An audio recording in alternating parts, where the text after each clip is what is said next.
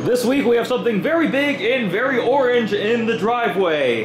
The Ford F-150 Raptor.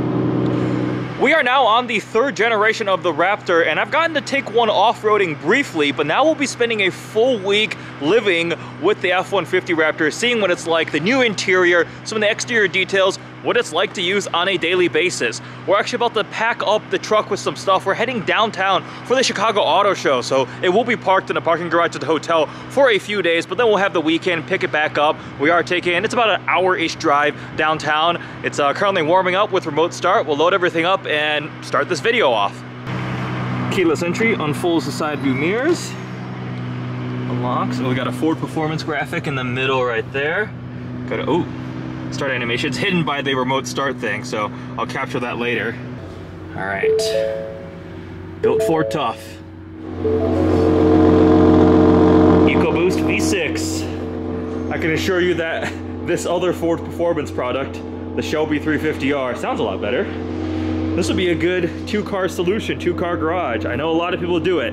They have a Raptor to daily to haul stuff around, to handle crappy roads, and then they have a Shelby for their fun car.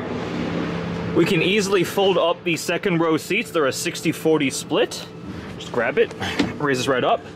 Gives us a nice flat load, well, mostly flat load floor. There is a little bit of a step right there, but put stuff in there. And then to lower it back down, there's a strap right here.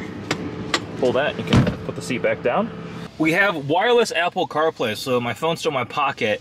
I linked it up yesterday. That's always handy. And then the right side of the sync screen, you can have all these different cars. So fuel economy, averaging 15. Pro Power on board, so we can cycle through. We've got zone lighting. We've got all these different card options. That's a really nice usage of a larger screen, because really CarPlay just needs this left side. It does not need the full screen. It'd just be wasted space. So that's handy. Currently in 2 high, so obviously we have 4-wheel drive. Push to what is this? Push to change or push for locking and differential? Locking differential not available in 2 high. That makes sense. Heated and cooled seats, heated steering wheel, massive fixed paddle shifters. Ooh, they're metal. Listen to that. That's nice. Got the plus and minus machine out of them. They extend down too. Cold to the touch. Nice metal with texture behind it. I like that. Full digital cluster. The red leather mark at the 12 o'clock point on the steering wheel. With that, let's head off. Of course, with anything involving downtown Chicago, I have been in stop-and-go traffic for the last half hour.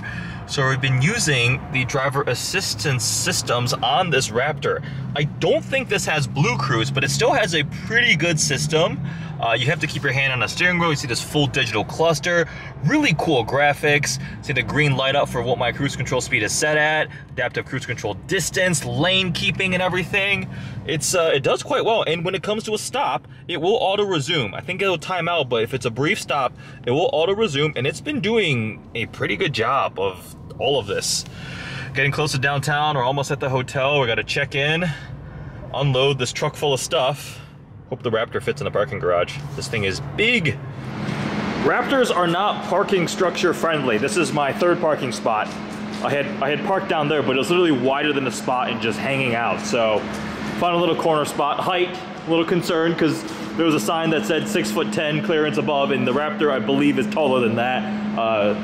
But we're here now. So unload, and the Raptor's gonna be parked for a couple days, so we'll pick this back up this weekend. Back in the Raptor, have a little bit of a drive. The Chicago Auto Show media days are over, so we get to spend some more time with this F-150 Raptor. It's actually a really nice evening. The weather cleared up a bit. We can see the sun. This truck is a little too big for being downtown. We're on lower whacker, so we can hear the active exhaust of the Raptor.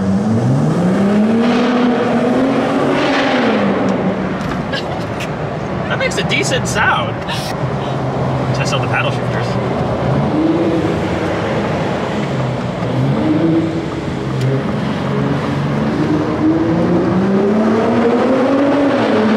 On North Columbus Drive for 1.5 miles. It kind of sounds like a GTR, actually.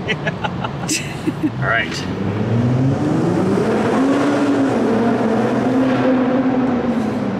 It's got this new like company exhaust thing. It cannot match the TRX in terms of sound though.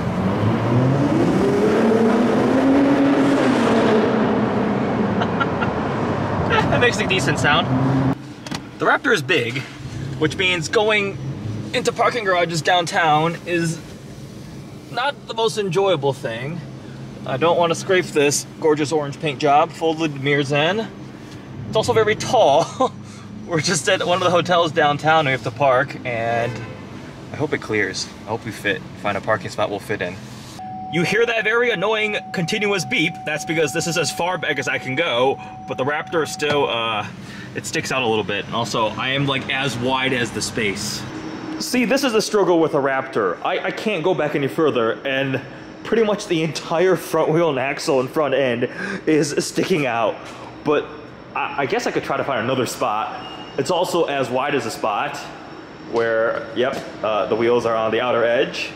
That's just the way it is. That's the life of a Raptor owner. I mean, I really couldn't go that much further back. It looks cool. As this is a new F-150, we have the little table function, so you can press a button and the transmission lever will go down, and then we can open this up and have a nice table surface for working on a laptop, taking notes. You can probably eat a lunch here too. It is pretty handy. This is also awesome. I can just plug my laptop in up here. That is definitely convenient. Cold start on the new Raptor.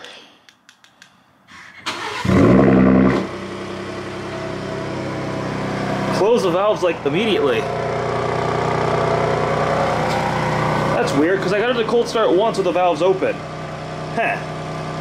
You never look at the airbag warning stickers, but this Raptor also has this warning: higher rollover risk. Avoid abrupt maneuvers and excessive speed. With that little icon there. Yeah, with the really high center of gravity of these tires, the Raptor definitely has a slightly higher risk. This 12-inch digital cluster is pretty cool. Just look at those graphics. They're super clear. A rendered Raptor on it. I like it. On cold start, once the valves close, this Raptor has like the most insane friendly neighbor mode. Listen how quiet that is. Sounds like a vacuum cleaner, dude. It's like making no noise. Let's do an exterior walk around. On the back we have, again, the big Ford lettering blacked out on this applique. The Raptor badge right there, F-150 on the other side. We do have the updated taillight shape. And then FP, I assume, stands for Ford Performance. Not sure what those are. Not sure why there's a QR code. The Raptor lettering here, the graphics on the bed. You can see the Fox live valve shocks in the back. Those 17-inch beadlock capable wheels. Again, these are the 35s. So the 37s would fill this wheel well out even nicer, but they're also quite expensive. On the fixed side boards here, we've got the Raptor logo etched in there. It's pretty nice. Helps you get into the truck, especially if you're short. This is always a nice touch. Widen, more aggressive fenders. It's not a monumental change in styling compared to the outgoing F-150 Raptor, the second gen. More like an evolution to the general styling. Obviously new headlights here. We still have the triple amber running lights because it's so wide. I talk about all the numbers in a review. It's like 96 inches wide or something like that. It's huge. We have rigid fog lights down here. It's very salty because I've been driving all over the place. And that's the exterior of the 2021 Raptor. We have Ford Performance scuff plates here. The Bang & Olufsen sound system with the metal speaker grills that always looks nice and premium, and it sounds pretty good too. It's got a little B&O logo on the headrest, so maybe, is there a speaker in the headrest? Raptor logo embossed on the seats. A little bit more bolstering, but they're still really comfortable seats. Let's hop inside. Press the start button. Built Ford tough. Raptor Ford Performance on the center screen. What's the point of having a Raptor if you don't make your own parking spots? There might have been some snow on this spot, but we just threw the Raptor into 4 low, and up it went without a problem. Honestly, this isn't even remotely a challenge for this beast. You can do so much more. We get to see a little bit of the suspension articulation on a pile of snow over the curb. Final thoughts on the Gen 3 Raptor living with this truck for a week. Ford really did make the improvements where they needed to. This is the best Raptor. It's the best all around, the most comfortable, the best driving, capable. It's just a great truck to live with. No, it doesn't sound as good as a V8 would, like the first gen Raptor. It can't match the absurdity or the over-top fun of the TRX. We'll wait for the Raptor R for that. But just holistically evaluated, it's just a really, really good truck. It doesn't really fit well in places. Like, I don't think this would fit in my garage, and parking structures are a little bit stressful. But ignoring all of that, like, I can see why so many of my friends want a Raptor, or they have a Raptor as a daily driver. It works well. You don't worry about it. It's got the bells and whistles. It's got the capability if you want to take it to the dunes or off-roading or mess around in the snow. It'll handle inclement weather and road situations without a problem. And it has all the luxury and tech features you'd want too. Really, the only complaint, I guess, is it's massive and it's thirsty, but those are things you expect getting into a truck like the Raptor. I would take this over my Ram 1500 Laramie, officially. I did personally own a Ram 1500 Laramie, and that truck was almost as expensive as this. It was just under $70,000. This one stickers for 78 grand. So yes, it's a bit more expensive, but you get a lot more for your money. The Gen 3 Raptor is pretty phenomenal. Great all around. Super excited to check out the upcoming Bronco Raptor at some point. So that video is live of an auto show walk around with the chief program engineer for the Bronco Raptor. Obviously excited for a potential Raptor R.